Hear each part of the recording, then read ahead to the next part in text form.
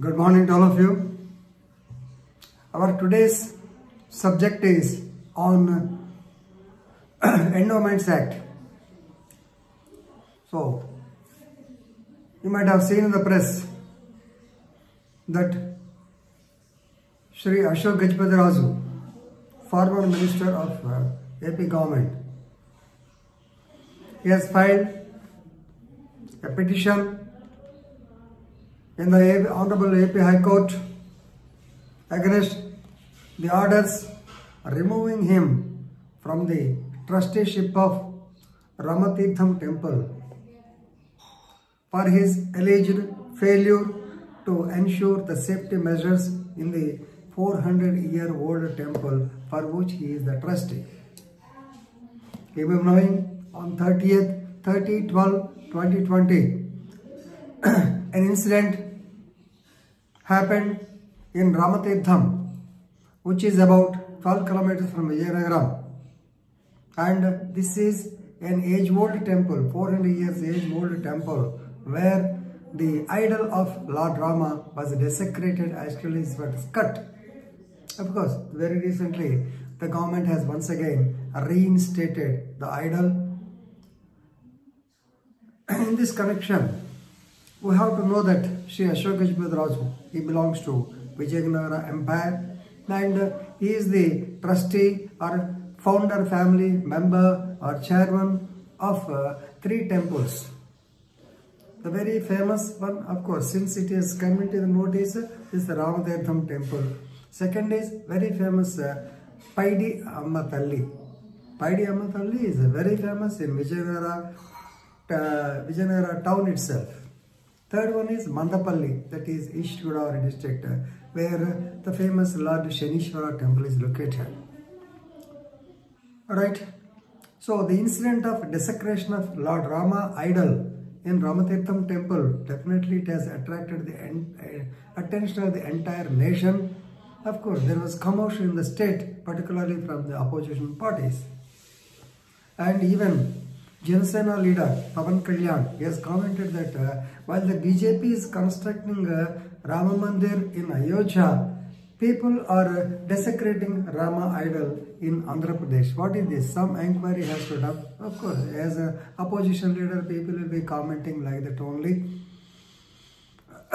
Ultimately, in the first week of January, the government of Andhra Pradesh, using the powers of AP Hindu and Religious Institutions and Endowments Act 1987.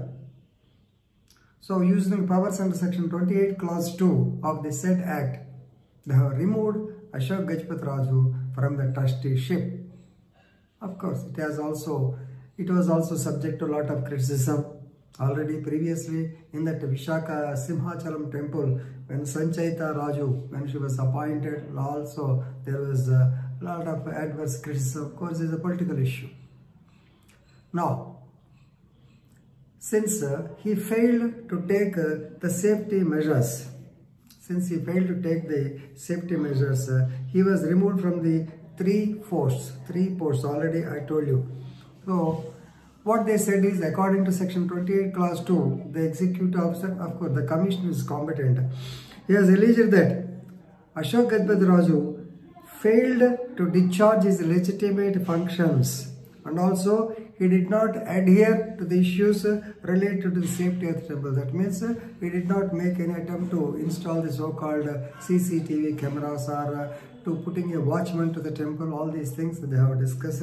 Anyway, so instead of giving a GO, actually they have given a memo, and they have not followed the principles of natural justice.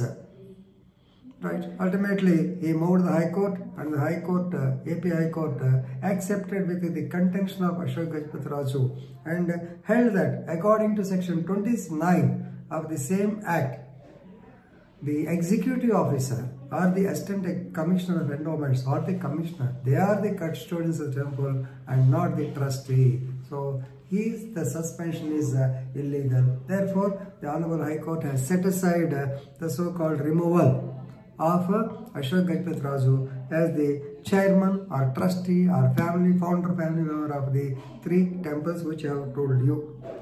right? Now let us now go to the sections of law, that is more important. So please remember, it's a very good act, because a separate tribunal will be there for endowments. You cannot file a civil case, only you have to go to the High Court, that's all.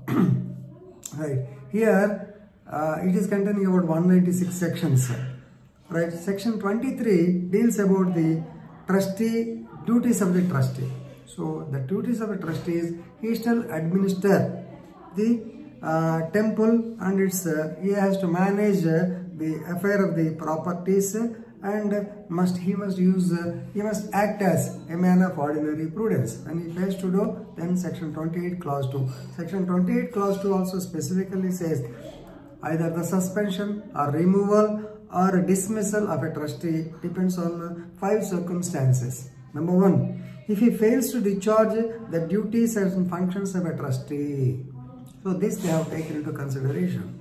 Then second is, if he disobeys any lawful orders of the executive officer, they cannot place much attention on this. And if he disobeys, if he refuses or delays to hand over any property as required by the commissioner. Fourth, if he does any act which leads to breach of trust or misappropriation, so swindling away the monies of the temple.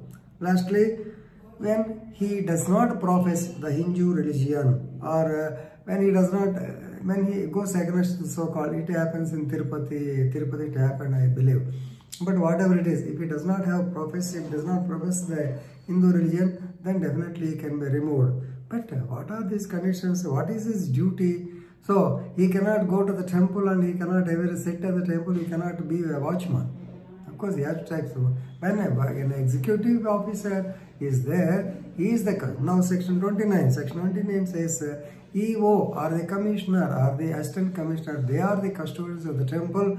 They, along with the Akash, after them only the trustee comes. Trustee is only by virtue of the family members, by virtue of his father or age-old generations back, they might have donated the property, that's all.